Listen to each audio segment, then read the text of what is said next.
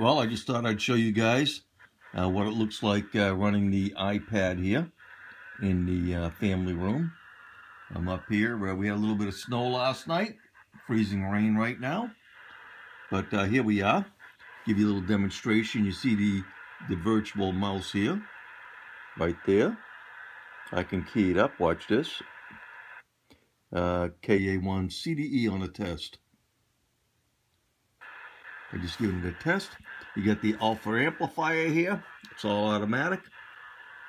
Over here, here's the rotor. If I want to run the rotor, I just bring it over here like this. And I would double click the mouse there. You see that move? I'd push on the go. Right here. There it goes. And if I was looking outside right here now, the rotor would be turning.